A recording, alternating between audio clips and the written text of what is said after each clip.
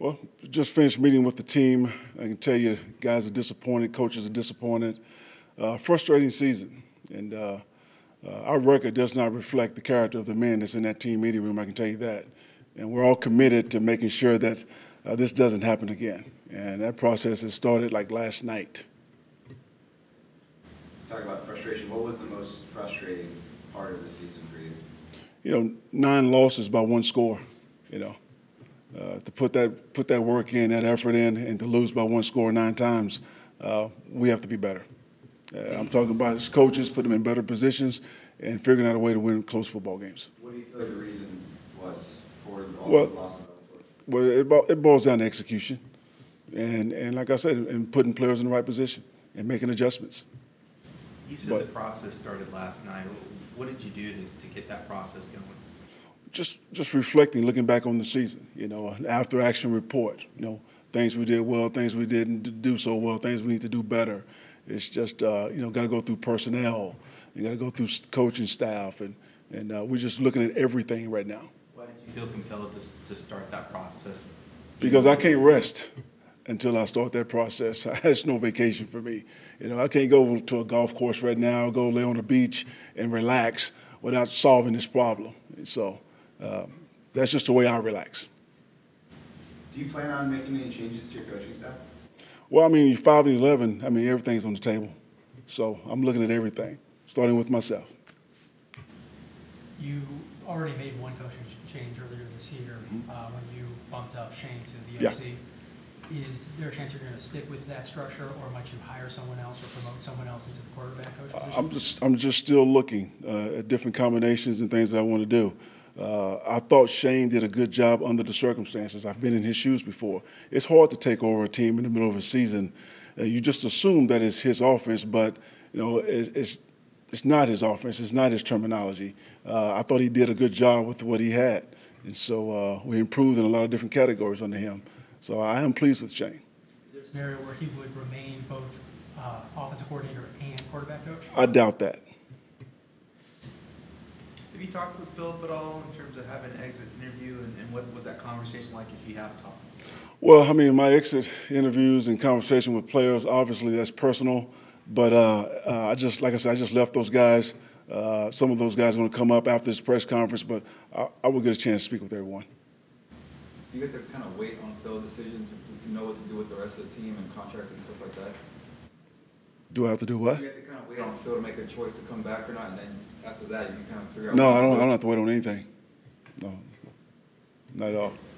If you had your way in a perfect world, would Philip Rivers be your starting quarterback next year? Well, I mean, who wouldn't want a guy with those intangibles, that production? I mean, sure. I mean, but I have a lot of guys to look at, not just Phil. And like I say, it's early right now in that process. But I mean, I love what he represents and what he stands for. Do you feel like this franchise does a little bit of a crossroads, considering how many years Phil has been in the league, and that this could be a deep quarterback class, and coming off this season like he did? I'm not sure how deep this quarterback class is because coaches hadn't focused on the draft yet. So as we get going in our scouting reports and looking at college kids, we'll figure out how deep this draft is, but that has no bearing on our decision-making right now.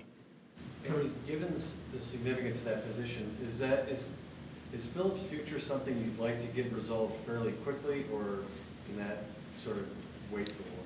You know, everything is timing. I mean, I'm sure it's going to happen sooner than later, but right now, I mean, there's no rush. There's a lot of moving pieces, obviously, but what is something that you want to address like immediately, right away? Moving forward, looking into next season. Well, we're looking at ourselves right now, our coaching staff, and what we're doing on both sides of the ball and special teams, and about putting our players in different positions, learning how to win close games. I mean, it's not like we've forgotten. We won a lot of close games last year, but we got to look at and examine why we didn't get that done this year. But so that's where my primary focus is right now. I'm not trying to make any emotional decisions right now. I want to just evaluate what we've done and just take a good look at this, and along with my coaches, and then make the right decisions. And say you look at internally, what internally about you, what would you personally like to improve on? Well, I mean, I want to figure that out, because we're always growing. We're always evolving. You never know how, until you go through some of these tough years and reflect on this season. I'll have a better idea probably in a month or so. Anthony, since you've been here, you've always been about running the ball and running it consistently. I have. I thought I've always been about winning. You know, I don't care if you got to throw it to win or run it to win. I just want to win. But I do know that when you're balanced, you know, you have a better chance of winning. No, yeah. With that, would you let Tom and John know that you do want Melvin Gordon back next season to keep that stable run game with him in Austin? Yeah, I love Melvin Gordon. I mean, he's fun to be around. He's a hard worker, high character young man. I mean, who wouldn't want Melvin Gordon on that team? But like I said, we have a lot of free agents to look at right now. How do you think he dealt with the situation, the hold up and everything? How do you think he I think Melvin would tell you it affected his play early. We knew he would be a little rusty early, but we had to get him ready. So unfortunately, we was getting him ready in games. But you know, if he had to do it all over again, would he? I don't know if he'd do the same thing or not. I don't know. But he would tell you he started slow because of that.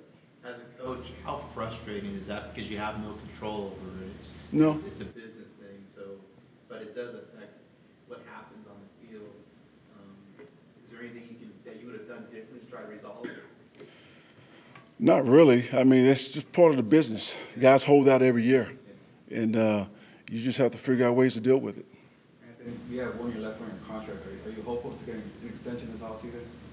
You know, I'm still under contract last time I checked, so I'm not even worried about that. I mean, that never, you know, that contract could take care of itself, you know, once we get this thing turned around. So coaching with 1 year on your contract in 2020, would that be okay with you? I would be, as long as I'm under contract, I'm fine. And, you know, signing an extension, that goes both ways. You know, whether an organization offer you one or whether a coach turn one down. But trust me, I have no problem betting on myself. Anthony, this is your first time here as a head coach the last 3 years. How have you kind of learned and grown, you feel like, in the last 3 years?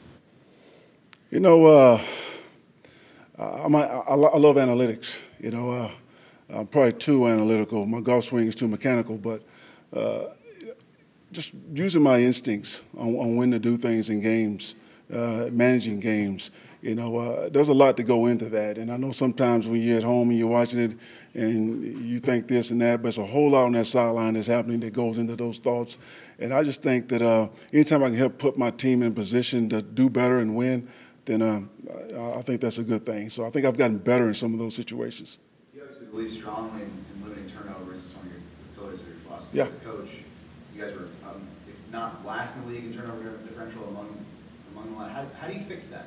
How do you fix winning the turnover battle? I mean, that can be fixed through play calling. That can be fixed through, you know, just personnel. You know, and so I mean, that's ways to deal with that. You can emphasize it all you want, but at the end of the day, coaches don't play. So you can change the personnel.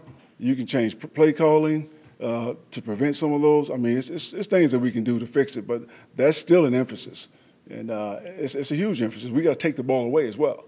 You know, we didn't take the ball well enough this year, and we turned it over way too much. That's uncharacteristic of this football team since I've been here. I don't expect to see that again. Do you feel like overall, like philosophically, it's easier to control turning the ball over offensively versus forcing turnovers on defense? Like, isn't first forcing turnovers, I think that's more luck in situation? I don't think that's luck. That's skill. I mean, we train to take the ball away. You know, there's plenty of opportunities throughout a game for a defense to take the ball away from the offense. So I don't think it's an advantage either way. And you mentioned personnel. That's sort of a general term. Like when you look at fixing the turnover problem, what personnel specifically are you looking at? Is it the offensive line getting better protection for the quarterback? It could be the offensive line, better protection. It could be running backs carrying the ball better. It could be quarterbacks taking care of the ball.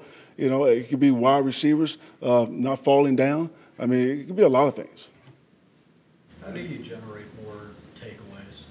How much of it's scheme? Getting people to the ball, just getting people to the ball, playing fast, physical, and yes, you can affect the quarterback more. Yes, you can. Another area you guys struggled in was third down defense. You finished 29th in the league. That's something you were pretty good at last year and regressed this year. What did you identify as the main cause of the struggles on third down? We didn't affect the quarterback enough, in my opinion. So we got to do a better job of that. There's certain things we can do personnel-wise to play tighter coverage. So You have some pretty talented pass rushers. Why do you Yeah. feel like you weren't able to affect the quarterback? A lot of people know we have talented pass rushers, and so we get a lot of max protection, and the ball comes out quick. What can you do to combat then if you're getting max protection against with the two edge guys that you have? How do you combat that? You know, if a quarterback's going to have that kind of time to throw, then someone's going to get open eventually. Yeah. So I mean, you can scheme things to break down people's protections to bring one more than they can block. You know, deception. You can do a lot of things like that. But Do you feel like you guys need to blitz more then? you know, that's some of the things that we're going to visit and talk about. How much did not having Derwin the first 11, 12 games affect getting to the quarterback? I think he's a team leader. I think he's one of the best strong safeties in the game. Not having him on the field definitely doesn't help you. You know, we missed him, but we had guys that were more than capable of getting the job done. What kind of jump do you want to see from Derwin from this year to next year? I know he didn't play a full Right. season, but he was able to kind of get his feet wet those last 5 games. What do you hope to see from him next year? You know, I just want to see him stay healthy next year. You know, if he can get any better than what I know he can get better than what he is, but he's pretty dang good right now. You know, I mean, he plays fast. You know, he hadn't played in 12 weeks. He comes back. He's communicating more than anybody on the field. He's an intelligent football player. I just love everything about the young man, and we missed him. He's a guy that plays with a lot of energy. Do you want to see him take more of a leadership role, that defense, if his play warrants it? I think you would have seen him take more of a leadership role if he was healthy. You know, you saw it in training camp. You saw it coming. So, yeah, we did miss that. Anthony, on offense, how tough was it not having Russell Okung and Mike Pouncey for most of the year? Well, you know, Russell and Mike, I mean, those are two of the better players at their position in the league. So, yeah, we'd love to have those guys, but I thought Q went in and did a good job. And I thought Trent and Trey, you know, thought they both did a decent job over at the left tackle side. We tried to give them some help at times, but they're young. Those young men had to go through some growing pains, and it showed up at times. You're obviously not going to make excuses, but you, as Gil just mentioned, you had a lot of injuries this year to some of your best players. When you're analyzing what went wrong this year, and do you look at the injuries as a factor, and maybe does that affect how you look at your coaching staff and your team overall? I think, yeah, you can look at that, at the injuries as a factor and all that, but like I said, there's always a way to win a football game. And it's my job to figure out a way to get that done, regardless who's on the field. The 2 guys who got hurt yesterday didn't finish, Sam and Desmond. Do you have any idea of the severity of those? No, Desmond was walking around in the building, so he's going to be fine. His ankles, his high ankle sprain, and same with Sam. Sam would be fine. And then Mike Pouncey told us that he's going to see a doctor next week. He hopes to continue playing. If he can come back, what would that mean? And how much of a boost would it be to have him? That'd be great. I mean, because Pouncey is one of the captains on this football team. He's a leader. He's a heck of a center. I mean, that would be a nice boost. How do you feel like Desmond played this season? To be honest, he probably leveled off a little bit this year. You know, for whatever reason, Des could be better. But he's a playmaker on our team.